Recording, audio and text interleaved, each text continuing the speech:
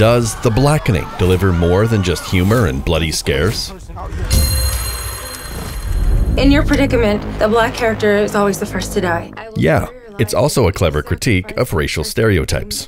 The blackest? Nobody should judge anybody in here, bro. In this horror comedy, a group of black friends on a weekend getaway must survive the night against the killer with a deadly board game. No thank you. Expect plenty of mature content in this edgy story. Violence-wise, there's intense peril, torture, and killing, much of it racially motivated. There's also a steady stream of F-bombs, S-words, and colloquial use of the N-word. Plus, characters drink and take recreational drugs like marijuana, mushrooms, and Molly.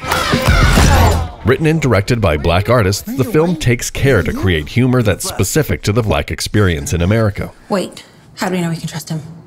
No offense. Common Sense says The Blackening is okay for teens 15 and up.